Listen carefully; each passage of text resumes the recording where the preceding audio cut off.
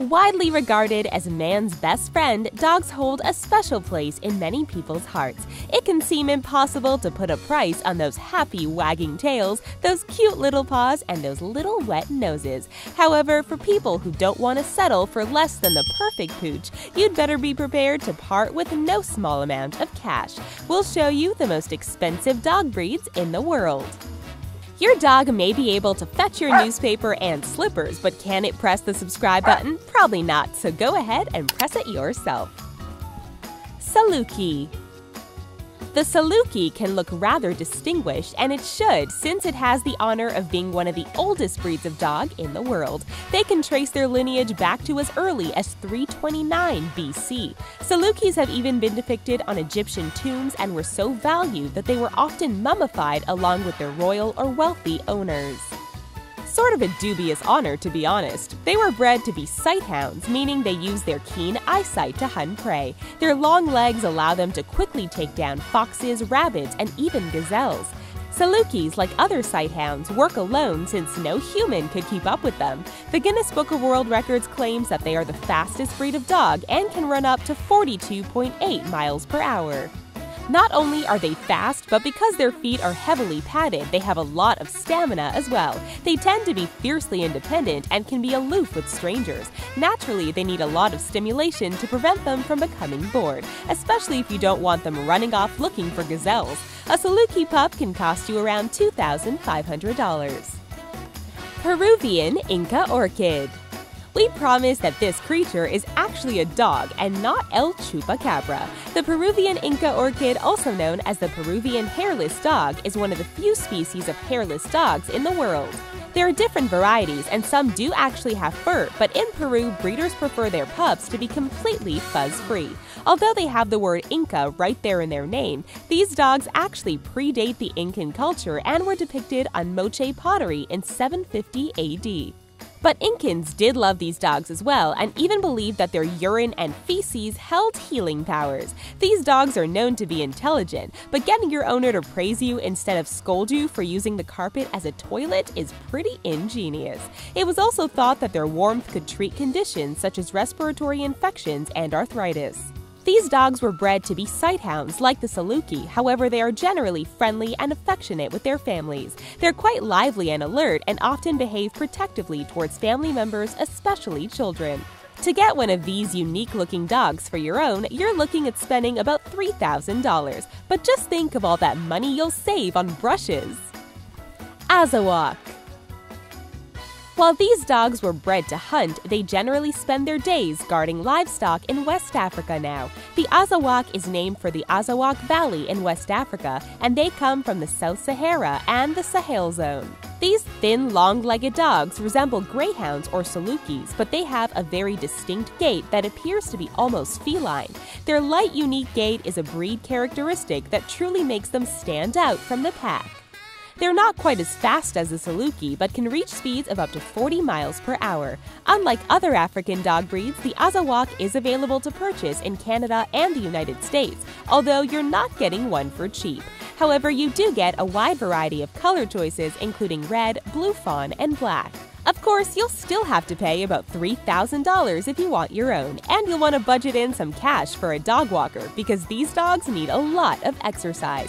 They also love their humans and other dogs and feel their best when they're part of a pack. Akita. If you prefer cute and fluffy over long and lean, look no further than the Akita. This working breed comes from the mountainous northern region of Japan. There are actually two different types of Akita, the Japanese Akita or the Akita Inu, and the American Akita. In the United States and Canada, these two strains are considered a single breed with differences in type, but in other countries they're considered different dogs.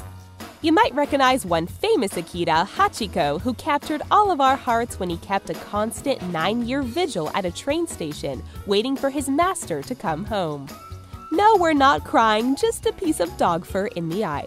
During World War II, American soldiers were so impressed with the Akita that they brought them back to the US. This is when the Japanese and American Akitas began to diverge. These dogs are notoriously loyal, however they can be quite stubborn and dominant, so require a lot of training. An in-demand Akita can fetch up to $4,500 in price. Rottweiler. These dogs may be expensive, but the Rottweiler is a breed that isn't afraid of hard work. In addition to being used as police dogs, they are used as guide dogs, search and rescue dogs, and to pull carts in modern times. Historically, the Rottweiler was a herding breed and is actually thought to be one of the oldest herding dogs. However, their origin is not well documented. It's thought that the modern Rottweiler can trace its lineage back to dogs found in ancient Rome. They were eventually named after the German town Rottweil, where they drove cattle to market and protected livestock from bandits and predators. These dogs are natural guardians and are known to be protective of their families. Around people they know and love, however, they usually tend to act like lapdogs despite their size. If you want a high-quality Rottweiler from a reputable breeder, don't be surprised if you end up paying at least $2,500 or up to $6,000 depending on the bloodline.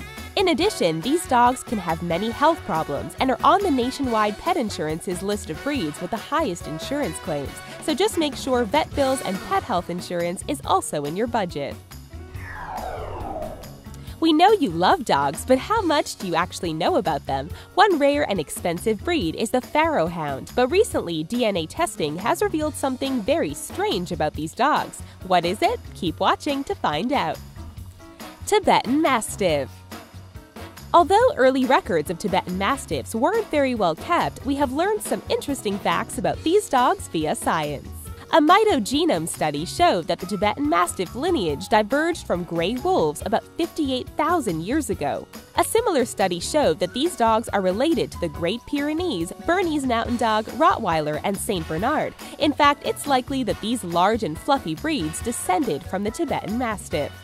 They were bred to protect livestock from fearsome predators such as wolves, leopards, bears, and tigers. Today's Tibetan Mastiffs are still excellent guard dogs and like to keep an eye on their surroundings. Naturally, a dog that can take down a bear doesn't come cheap, and you can expect to spend around $2,000 for a high-quality puppy. However, there are many stories of people spending far more than that to get one with a special feature, such as the man who spent $2 million on a red Tibetan Mastiff puppy. Standing up to 33 inches tall and weighing up to 160 pounds when full grown, these dogs definitely aren't suited for apartment living, so make sure you have a big yard for your new pet. Don't worry, they'll protect it for you. Samoyed. One of the things you might notice first about the Samoyed, once you get past all the fluff of course, is that they always appear to be smiling. While it may not quite be $1 million smile, it's definitely an expensive one if you want one of these dogs for your own.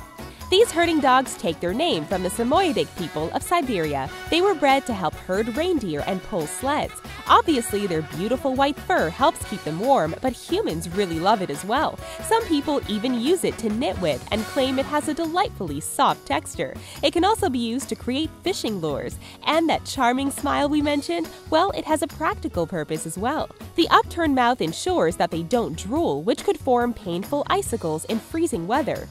Samoyed puppies can sell for around $8,000, but of course you'll earn all that back easily once your dog sweater knitting business takes off.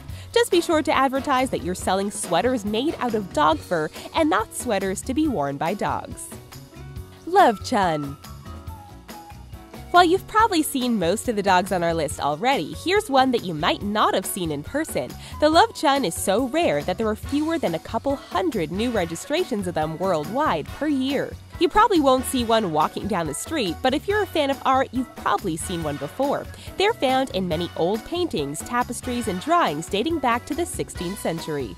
Their exact origins are unknown, and while some people believe they came from Germany, others claim that they're from the Mediterranean. While the other dogs on our list were working, these dogs were enjoying being pampered by the wealthy elite. They're gregarious, playful, and intelligent and make wonderful companions. They're known for their classic lion hairstyle, which involves shaving their hind legs and most of their tail. These little lions are so cute, it's easy to see why people have been charmed by them for centuries. As a huge bonus, they don't shed and are hypoallergenic. If you manage to find one, you can expect to pay up to $10,000 for the privilege of owning one. Cavalier King Charles Spaniel. The Cavalier King Charles Spaniel is a little dog with a big name. These adorable spaniels are wildly popular in many countries and make excellent family dogs. They're known for being friendly and affectionate and have long been companions to us humans. If you were a fan of Sex and the City, you probably realized that Charlotte's beloved dog, Elizabeth Taylor, was a Cavalier King Charles Spaniel. Although they're incredibly popular now, there was a time in which their population was incredibly small. During World War II, wartime hardships were hard for pets as well, and their population shrank to just 6 dogs. That's right, all of the Cavalier King Charles Spaniels you see today are descended from those 6 dogs. Because of this, these dogs can have a myriad of different health problems, ranging from ear infections to heart problems. In addition to mounting vet bills, don't forget the cost of the dog itself, which can be up to $14,000 depending on the quality of the dog. For that much money, the dog better be cute, and luckily for the Cavalier King Charles Spaniel, it sure is. German Shepherd. German Shepherds are dogs that aren't afraid to get their paws dirty. As their name implies, they were bred to herd sheep. Unlike many other dogs in this video, this breed doesn't have a very long history. Their origin only dates back to 1899.